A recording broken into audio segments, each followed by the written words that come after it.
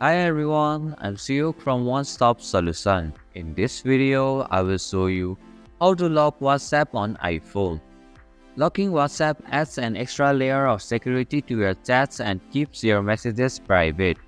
So let's get started on how to lock WhatsApp on iPhone.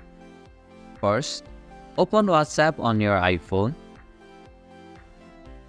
Tap on the settings option from the bottom right corner of your screen.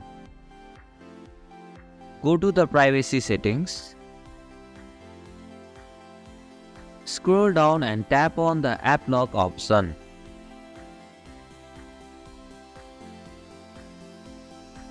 Now you can see the required Face ID option. If you haven't set off Face ID on your iPhone yet, you will need to do that first in your iPhone settings. If you have already set off Face ID, simply tap on the toggle switch next to the required Face ID to turn it on. And this is how you can lock WhatsApp on iPhone. Thank you for watching One Stop Solution.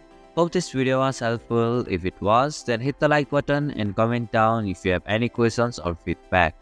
Also, if you are new to our channel, please subscribe and hit the bell icon so that you won't miss our upcoming videos.